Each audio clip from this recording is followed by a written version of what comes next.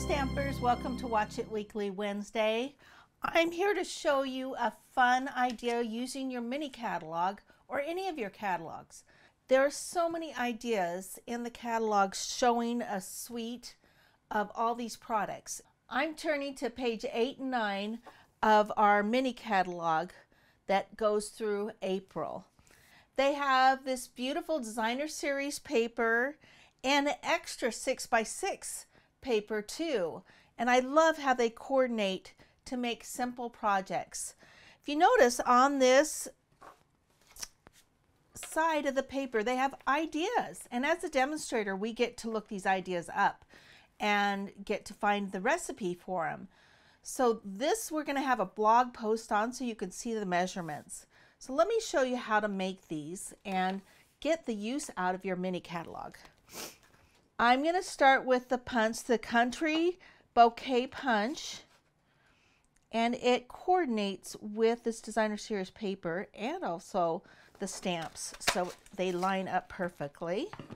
So I've got those punched out, and I'm using a 6 by 5.5 piece of cardstock of the craft and just a 4" by 6" piece of the designer series paper. And I love how this is just a cool background. It doesn't take away from the stamped image. And I'm just going to put all 3 of these on so you can get the idea of how many cool colors there are to use for this, the craft paper, and just creating a fun background of color.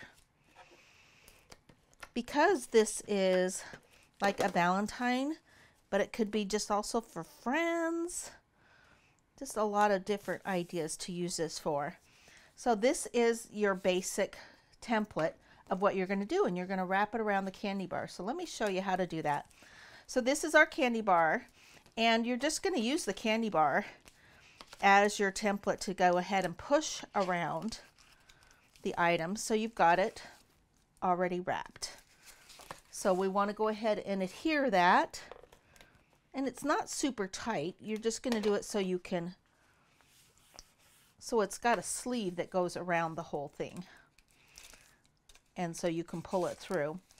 The way that you're going to pull it through is you're going to put your ribbon, wrap it around the actual candy bar, and you're going to stick it inside there, and at the top we're going to do a knot,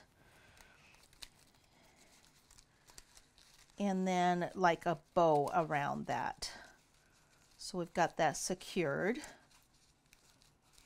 And this ribbon comes together as a bundle. So it actually works perfect for this look. You can tie a ribbon or you can make a bow. I think I'm going to do a bow. Like, makes it more romantic. And then I'll show you how I'm going to decorate this up. Okay, we're going to want to move this around a little bit and tie off or trim the excess that we have left. All right, let's trim the bow a little bit. Okay, now we're going to go ahead and take the part of the stamp and punched art that we did, and you can either pop this up. I'm just going to go ahead and put it right on down. You can use dimensionals. I kind of want to make this a flower. So take your brush tip of your marker and just make like a flower stem. Doesn't have to be perfect. You're just creating the look of a flower. The true greenery of both sides. Okay, and the next thing I want to go ahead and do is stamp with the Sweet Sorbet a For You, because I want to go ahead and take this as a little gift for someone. And then you're going to go ahead and pop the punch in, the For You. And let's go ahead and put that down here. Let's go ahead and pop that up with the dimensional, the 4U. And then we've got kind of like a fun little giveaway gift. But look how cute that you're just pulling this up and it takes the chocolate right with it. Same thing with this, it's just another size. And you can make these any size. You basically can wrap it around. It can be a smaller bar or a bigger bar.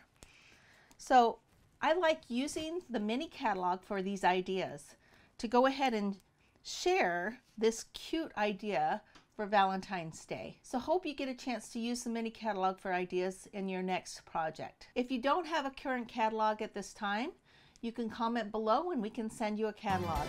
And so we'll see you next time on Watch It Weekly Wednesday.